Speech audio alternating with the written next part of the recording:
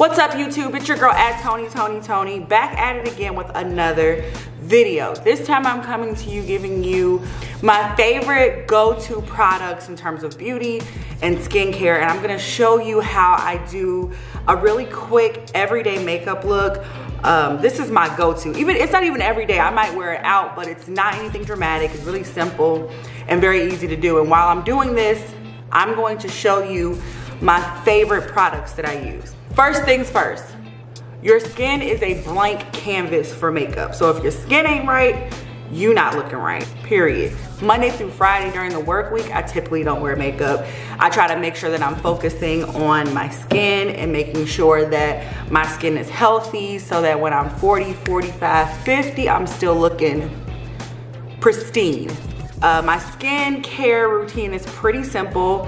I do see a dermatologist. My dermatologist I see for my alopecia spots as well as just for overall skin health. Whenever there's anything going on with me, since I have like a standing monthly appointment, I usually go ahead and tell her if there's anything going on with my skin.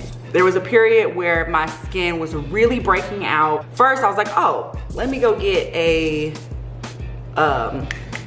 what's it called? A facial. Let me get a facial, let that lady, the esthetician, tell me what my skin needs, because I was getting these little surface bumps all over my face. Like they weren't whiteheads, they were just raised. She recommended I start using more toner. I'm like, girl, I already use toner. She's like, you need to use this specific toner. So I went and bought all these products and it didn't work. Went to the dermatologist, she gave me one thing, told me to make sure that I use it all the time, start off with every other day and kind of build a tolerance with the skin, and it'll keep your skin nice and clean. So, with that being said, let's get into my favorite products. Right now, I have been obsessed with this Peter, Thomas, and Roth. Y'all know I got a new camera, so bear with me while it focuses on its own. Oh, this is the Peter, Thomas, and Roth Anti-Aging Cleansing Gel. Now, this I will say it's a very drying. It keeps my skin looking really good, but I have to like be cautious when I use this. I have to drench my skin in moisture because it dries it out really badly. This is oil-free, it's anti-wrinkle. It helps visibly brighten with glycolic acid, salicylic acid, citric acid, extracts of peach, white oak bark, lemon, lime, linden, grapefruit, and arginine. And it's for all skin types except sensitive. It literally says on the bottle, except sensitive skin. That's crazy. Now, this is what my dermatologist has recommended that I use. This is what she prescribed to me. This is called tretinoin cream. This is basically a pharmaceutical retinol cream. Okay, so retinol is famed for its anti-aging properties. It tackles several different skin concerns at once, including sun damage, fine lines and wrinkles, pores, acne, and overall texture. That's what I would say. It has really dramatically changed the texture of my skin. So talk to your dermatologist, see if they can get you some sort of retinol cream. I've had this for probably 2 months and it's super full.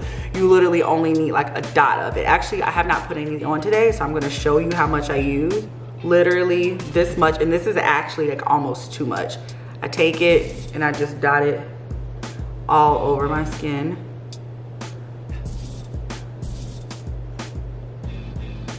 Like that, and this is just to make sure that it evenly goes on you, not just oversaturating one.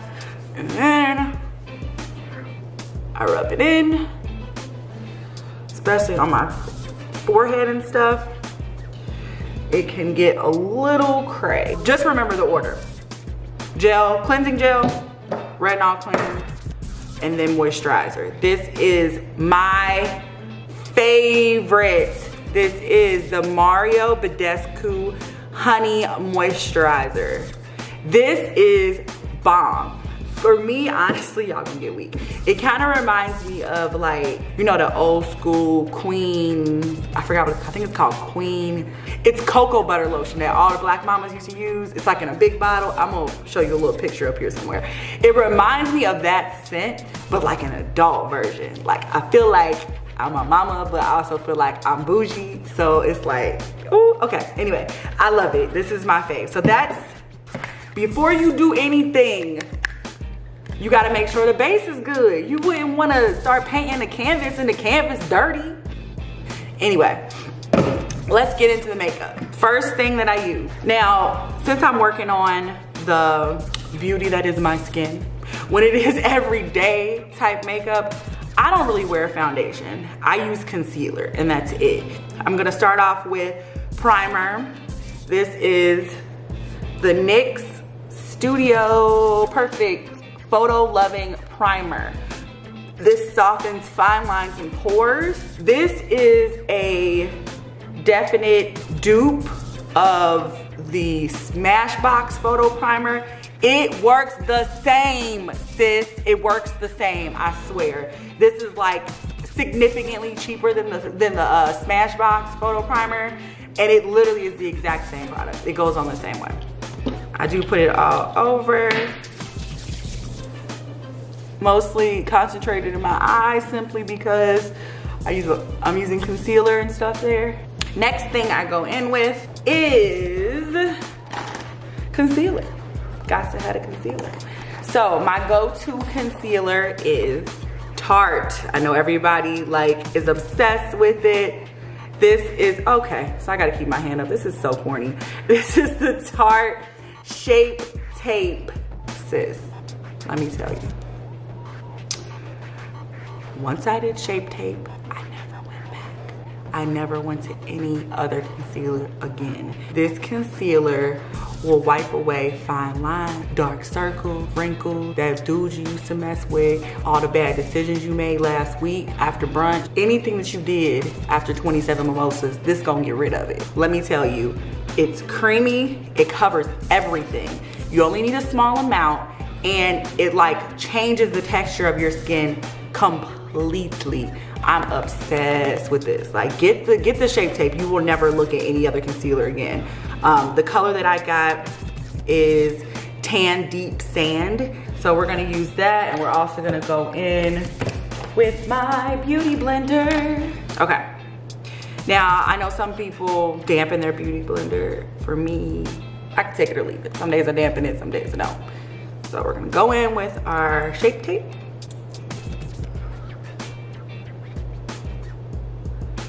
So I'll put a little there. And then I take my beauty blender and we blend it out. And then I start kind of bringing it down. And then I take it and I go over my eye as well. Just a little. So that'll blend out all of that. And then we can kind of like making like a fake face mask. Get down here because it gets a little red right there. For all my light skinned girls, gets a little red. For my chocolate beauties, y'all gonna love this because they definitely have a wide range of colors. I'm obsessed with it. All right, we're gonna do the other side. All right, now that your eyes successfully look like Casper, honey, ghost-like, totally different color. That's how we want it to look. Okay, then my next go-to product, translucent powder. Can't live without it. Okay, this is Too Faced Born This Way translucent powder. I have tried Neutrogena, Maybelline had a powder. Those were my cheap ones. Laura Mercier. I've tried Revolutions. I've tried all sorts of translucent powders, and they've all been good to okay. Laura Mercier was nice.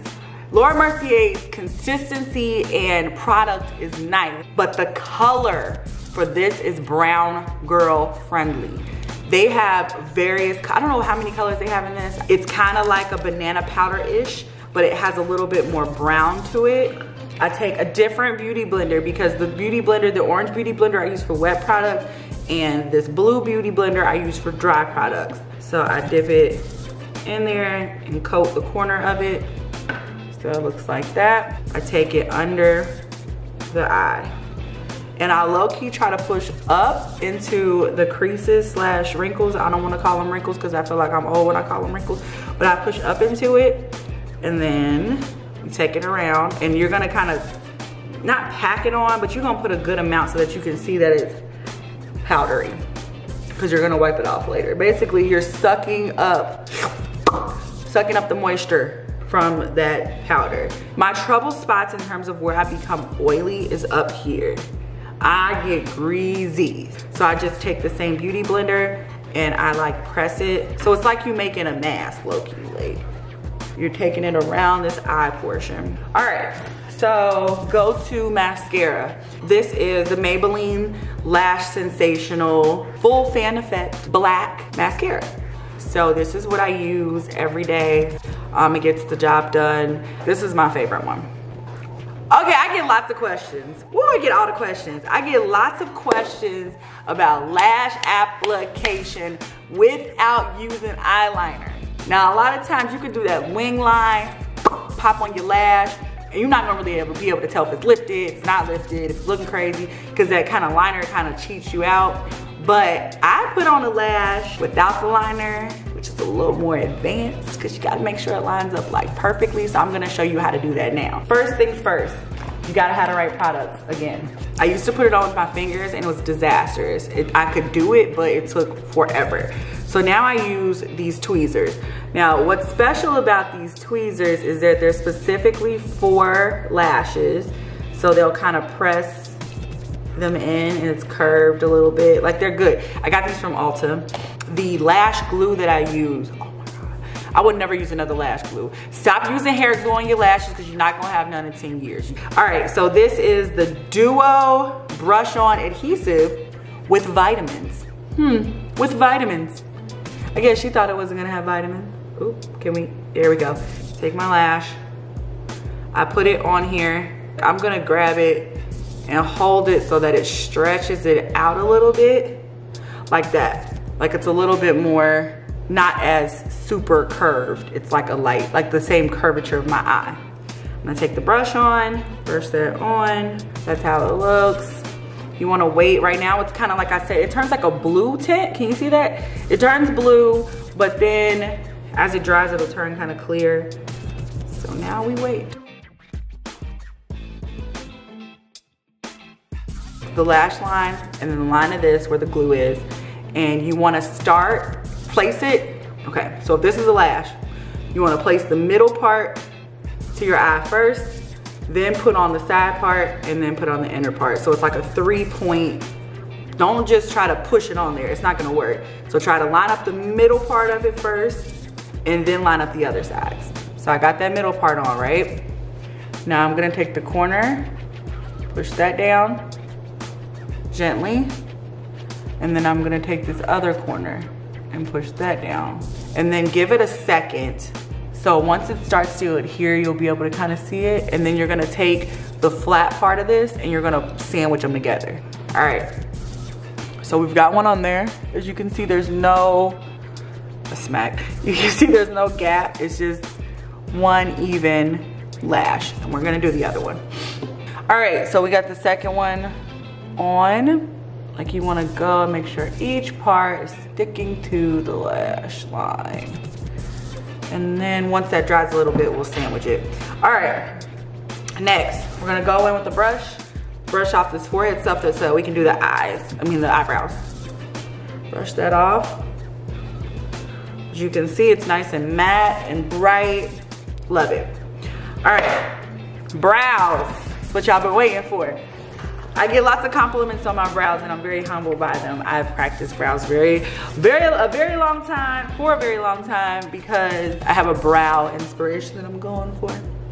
I have a friend and her brows are like banging, so I be trying to make my brows look like hers. So we're gonna try to zoom in and I'm gonna show you how I do my brows. All right, first things first, the queen of brows. The queen of brows is Anastasia Beverly Hills.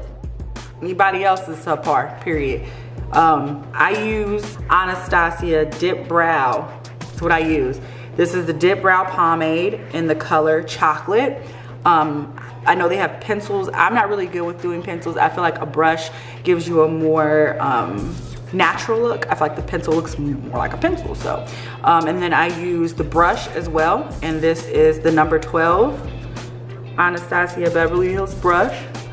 All right, so I'm gonna dip into here, a little bit on this side of the brush, a little bit on that side of the brush, and then dip in the middle. And then I take it and I wipe it off on the sides because you don't want too much product. Flip it over, wipe it off. You got your brush. All right, so what you wanna do is you're basically trying to outline the brow. You wanna brush them out, and then you wanna outline the brow. So we're gonna start at the top. Nice crisp line at the top, like so. Get a little bit more on your brush and bring it down to a nice sharp point, okay? The same thing on the bottom. I always raise my eyebrow so that I can find that line. And then you're gonna take this point and connect it down so it's nice and sharp. Bam! Period. Okay, you got your outline. As you can see, I did not bring it all the way over here. Don't bring that over there. Start in the middle. That's where you want the harsh line to be. All right, now we're just going to literally take from where I stopped here down to that, and you're gonna fill it in. You don't wanna fill it in so much that it's so dark that it starts to look shiny. It still needs to look matte, so don't put too much. Go a little bit at a time, and you're just gonna fill that in.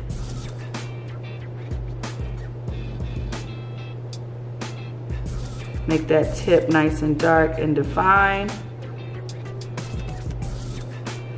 On the tip part, because I don't have any actual brow there, I really wanna go in and make that as dark as possible. With the remaining product on the brush, you wanna lightly go and outline this part, right? And you're gonna outline underneath. Lightly. Fill it in with strokes, okay? Take this side of the brush and you're gonna brush it up into there. Focus. Brush, brush, brush. Brush up, brush up, brush up. Brush it in. Look at that. That's it. That's it. Can you see the difference? It's not too dramatic, it's just filled in. And you cannot use a lot of product. That's what keeps it nice and natural looking. So I'm gonna go ahead and do the other side and we'll finish up the look. We're almost done. Like, this is easy. We're not doing too much. It's all about brows and eyes. Gotta be seductive. Not seductive at all. So we're gonna take our brush and we're gonna wipe all that powder off and blend it in. Wipe and blend. Get a little on the nose. We're gonna take our mascara, go underneath a little bit. Get that corner, honey. Get the corner. Woo, child. All right, so that's done. Now, if you want a little razzle dazzle, just a little. I also use this NARS blush. It is in the color, you guessed it, Orgasm. Orgasm, oh, oh, oh. Gonna go on a little blush brush. Tap, tap, tap, tap, tap. Giving hit, okay. It's more iridescent. Girls try to explain it. I mean, it's there, but you know, you can't see it because it's there, but it's there. All right, then I'm gonna take this beautiful fan brush that I got from Morphe that I'm like obsessed with. And I have two highlighters that I'm obsessed with right now. I have the cheek version, which does the same thing. It is Jeffree Star approved if you watch him. The Wet n Wild highlighter powder, and this is in the color, oh, golden, all right, golden flower crown. They dramatic. And then also Morphe's highlighter, which is in the color it's high impact. It's in the color Mirage. So that's the two. Now, honestly, I do both. This is more of a darker highlighter, like a dark champagne. And this is more of like a gold highlighter. So that kind of gives it some dimension. So I take my brush, I go a little bit on there and a little bit on there. Tap, tap, tap, tap, tap. And I bless the cheeks. Bless them, bless them, bless them, bless them. They blessed. I'm gonna throw a little lippy on. This is MAC in the color World, just so I can feel like it's complete a little bit.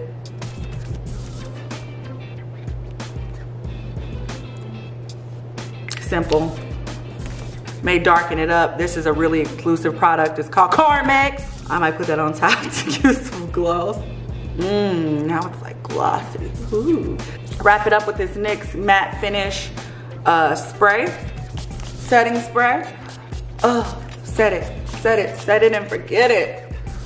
That's gonna make everything look a little bit more skin-like and less dry and less crazy looking. And guess what?